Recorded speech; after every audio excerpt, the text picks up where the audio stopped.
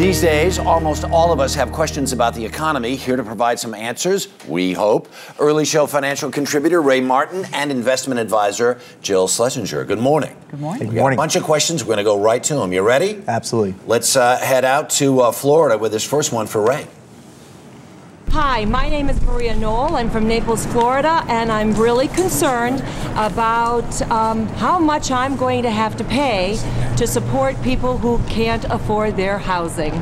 Ray, take a shot at that. You know, her question galvanizes a lot of folks out there. Just this mortgage bailout program and this home affordability program from the president is, a lot of people are upset about this. Over 90% of people are current on their mortgage because they bought an affordable home, or they had an emergency fund, so if they lost their job, they can still make their payments. That modification program is going to give people a 2% interest rate mortgage, as low as 2%, stretch it out 40 years, even pay off some of their principal. Some people are going to save over $1,000 a month. And the only stick here is they have to sign a letter saying they'll get credit counseling if they get a government bailed out mortgage. It's not enough of a stick. I say, Mr. President, you're not done here. You got to say these people can't make a reasonable decision about credit and spending. Then what you need to do is freeze their credit and credit cards, use some of the savings and make them pay down their credit cards and auto loans with that, and build up an emergency fund if they're getting this subsidized mortgage.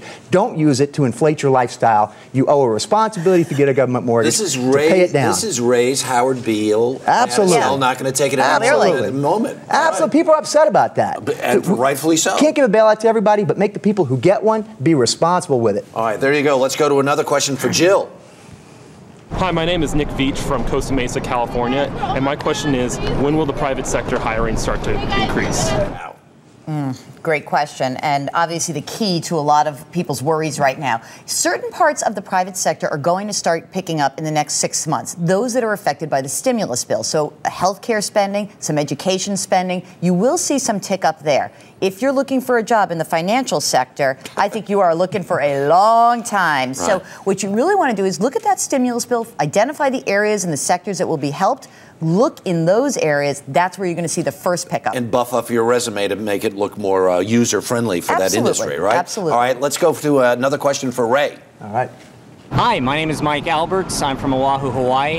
And my question is, as we see the stock market continue to decline, how relevant is that to the general health of our economy? That's a really good question. That's a great question. You know, the stock market started declining in October of 2007 before all this bad economic news comes out. Why is that? The stock market is typically a discounting mechanism, thinks about forward-looking events. If you go back and look at the recession in 1973 to 74, the stock market fell about 45%, but then it jumped about 37% in 1975. And in the Great Depression, the stock market jumped in 1933 by 54%. The bad news wasn't over. Things were still tough, but the stock market then climbed. It leads a recovery even while bad economic news is coming out. So it's sort of the canary in the coal mine in the bad times, and then it looks for nuggets of good information and starts going up before the economy shows positive signs. We're going to keep looking for that silver lining. All right, how about another question for Jill?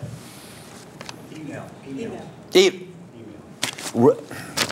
All right, here's an email. I have a life insurance policies from 4 different companies. Should I keep paying the premiums, take out loans for the current face values, or what? That's from Robin in North Carolina. As more insurance companies are coming under pressure, I think what's really interesting about this question is people are saying, hey, what happens if my insurance company goes broke? And that's a very important question. If you have an insurance policy with cash value, and this is the question that's at hand in this email, that cash value is really a general obligation of the insurance company. So ostensibly, the insurance company goes broke, you think, I'm done. But actually, each state has a system in place to help insureds, the people who hold the policy, recap what they've lost. So very important. It's usually about $300,000 per policy, both term and cash value. All right, Ray Martin, Jill Schlesinger, thank you very much.